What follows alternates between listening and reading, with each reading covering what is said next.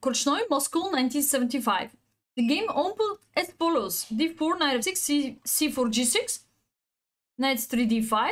So it's like a Grunfeld, knight f3, bishop g7, cd, knight takes d5, bishop d2, castling, e4, knight b6, bishop e3, bishop g4, bishop e2, bishop takes f3, g takes f, queen d7, h4. And right now we have this position from this opening. Now, rook e8 leads to unclear position. But Viktor Korchnoi... Oh, no, we don't have this position. I mean, they play more badly. Misplaced, knight c6, d5, knight e5, question mark. Because of the...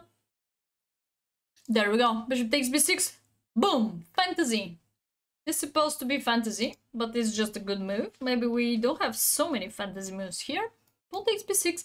Simple f4. Whoosh. By the way, in the game, his opponent didn't find out that move. He simply played queen b3. c6. Little space now.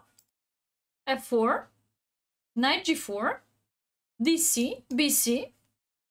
Rook e1. Queen c8. So this is how the game continues. White also stands better here, but in the subsequent struggle, Korchnoi managed to outplay his opponent and win. Korchnoi is one more time having the black pieces. So he tried to win.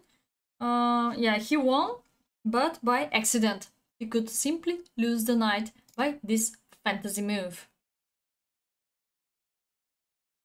Let's write down just the players. Boom.